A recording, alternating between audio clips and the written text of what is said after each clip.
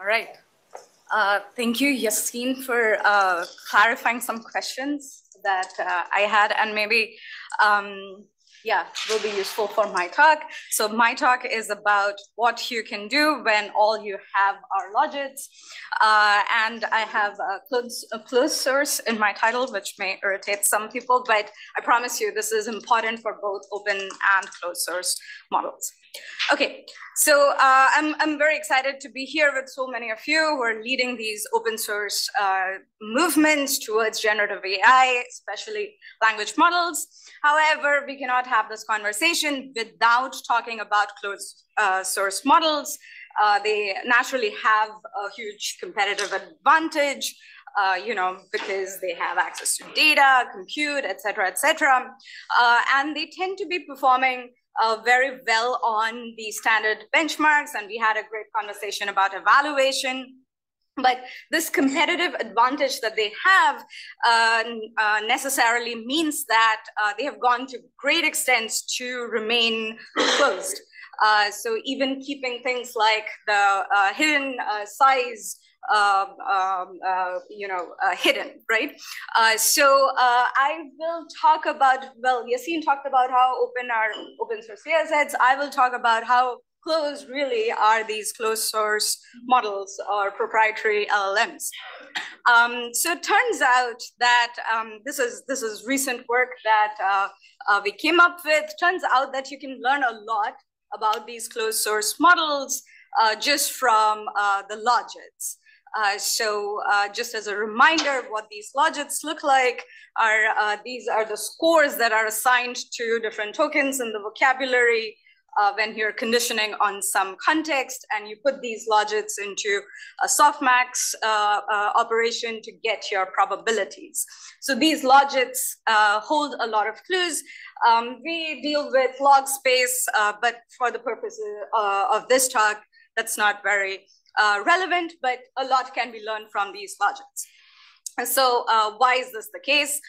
So it turns out that when you build these large language models, all you're doing is projecting your outputs from a hidden dimension D, which is what this hidden state vector H represents, to the logit space, which is a matrix in V by D.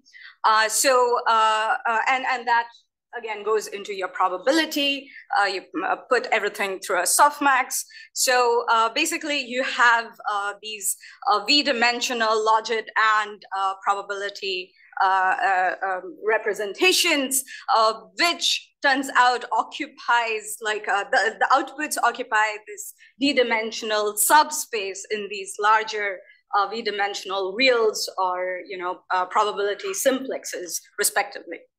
And so what this results in is that your final layer is very low rank because your size of the vocabulary V is much, much larger than D. So this is a known result. This has been around since 2018. This results in what is called a softmax bottleneck, which is a property that most language models have. All the large language models surely have. And so as a direct consequence of this, if we come up with a collection of D linearly independent outputs from your language model, these are these probability vectors, you will form a basis for the model's image, which is kind of unique. So, and what we did in our work is that we made targeted queries into these closed APIs to extract something like D output vectors, and that helped us extract the model's hidden dimension and related information.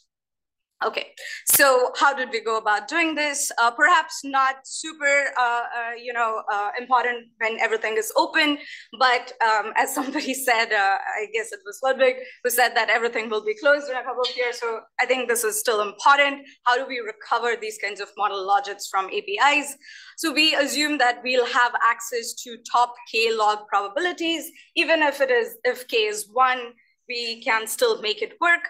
And we have access to something else called logit bias, which is a common API option where the API allows you to bias certain tokens most likely disallow certain tokens in the generation, and so on. So using these two things, we do some simple math, move things around in the probability space, and we can recover the logits while preserving some degree of numerical stability in about V over K minus 1 API calls, which costs around $500 for a model like GPT 3.5 Turbo.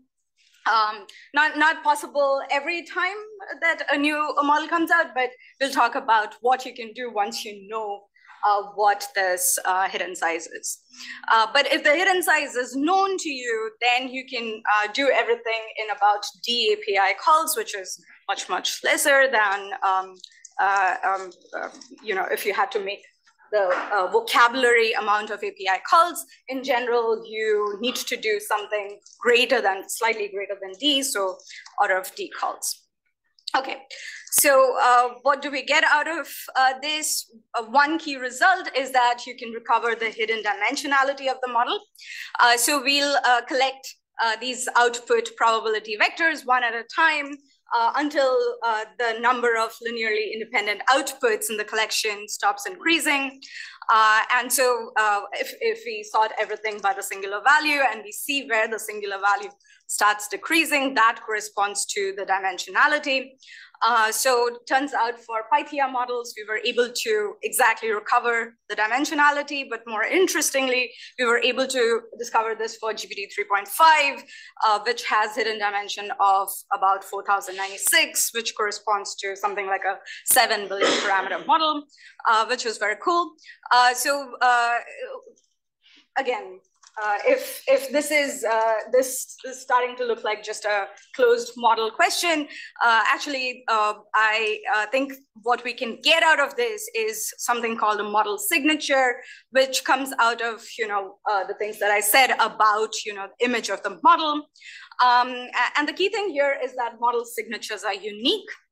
So you can identify language model outputs just by model signatures. So different checkpoints even correspond to these different model signatures. So it is possible to precisely determine which checkpoint a model output came from. And we are able to do this for, like a case for the Pythia models, but it is true also, this would hold for, these closed source models. What are the training set units in this plot? Sorry? What are the units for the training set axis in that plot that was just on the screen? So these are checkpoints? Yes. Yeah. 1.2 is not a training step number. So is this like... So this is times 10 raised to 5. Oh, sorry, I couldn't see that over Lewis's hair. Okay, so other applications involve, detecting these model updates, etc., which in the morning, Graham and Tatsu were complaining about, like they didn't realize when OpenAI updated the model. So potentially this is possible, not exactly directly from what we have now, but we're working on methods in which we can detect if this model went through some kind of RLHF, etc. We can do things like finding unargmaxable tokens, LLM inversion, which Venting and Sasha and colleagues have worked on figuring out these hidden prompts. And to a certain extent, we can even recover the parameter matrix up to a certain rotation, etc. So what? Okay, this is great. Some low-level details. What's the big message here? So if you are a language model provider, you might want to mitigate the risks of an attack. You could remove the API access, but you can, still figure something out as long as you're using like a very large vocabulary, very small hidden size. You can remove access to language model probabilities. That will annoy a lot of your users. Everyone likes to look at confidences, and you could switch to something like character models, which requires a lot of engineering. You throw away a lot of the things that you learned already, so not ideal. But more interestingly, what we want is, this is a step towards model accountability. So releasing something like a model signature will help build trust between API users and providers. It will help us implement efficient protocols for model auditing, and it will finally help us verify the language model identity and ownership. So just one last note, this is a simultaneous discovery. Our paper came out the same week as this Google paper came out on exactly the same idea. The only thing is that we were able to talk about the size of OpenAI models. There weren't some, legal drama here. Cite them both. Yeah. So this is my student Matt, who did most of the work, and also collaborator Sean, who's also at USC. Thank you.